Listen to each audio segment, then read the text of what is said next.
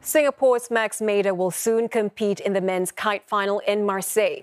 If the 17-year-old finishes among the top three, he will become only the sixth Singaporean to win an Olympic medal and the first since Joseph Schooling's swimming gold in 2016.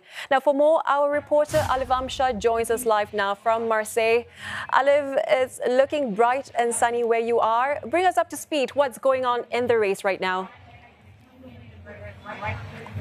Well, Shah, absolutely bright and sunny, and I'm happy to report that the winds have started to pick up or have picked up earlier, and now that the semi-final races are well underway. In fact, we know that Austria is now also through to the men's kitefoil final together with Singapore's Maximilian Maeder as well as Slovenia's Toni Vodicek. The three of them waiting for the final contender before the grand final begins.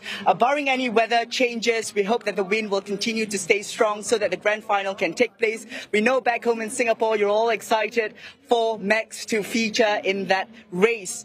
In the grand final, Max, of course, comes into the grand finals in second place behind Toni Vodicek. He has one race win carried forward from the opening series.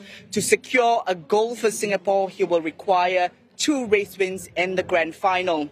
And of course, this is very exciting times. I spoke to Max's mom earlier, just before this live report. She said that she's swelling in pride, of course, as a mom would be. She's confident of him, of his performance here. She says that even as a young boy, he's composed, his discipline, his focus, all the attributes needed for a successful athlete. But ultimately, this Olympic experience, she says, is not only important for him to share his passion for the sport, but to inspire others to succeed in sport and in other pursuits that they want to endeavour in. Shah?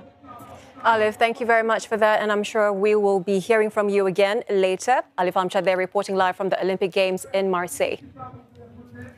As Singaporeans await the finals with bated breath, our reporter Geraldine Yap is at the National Sailing Centre in Singapore, where anticipation is running high. Jerry, it's good to see you. Strong hopes for another Olympic medal to come home. Give us a sense of the mood where you are. Well, Shah, everyone is very focused on watching the current race in the women's semi-finals. But I can definitely feel the excitement in the air, even with all the multiple delays, resulting from the weather conditions, the lack of winds. Of course, now that has improved.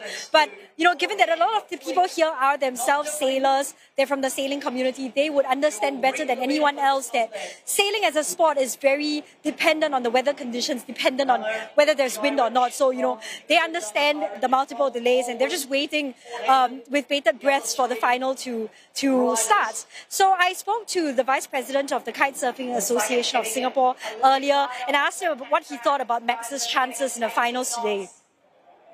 I think the hunger for him to chase and to win is there. And I think there's a fair chance, a good chance as well, that he will be able to take at least maybe 1 or 2 races, on the first or 2 finals. So let's see how it goes. But I believe he has a good chance, and we are all rooting for him. That early 10, she's tracking. Right, for now, we just have to hope that the wind will continue as it is right now, and the men's finals will come up after the women's semi-finals.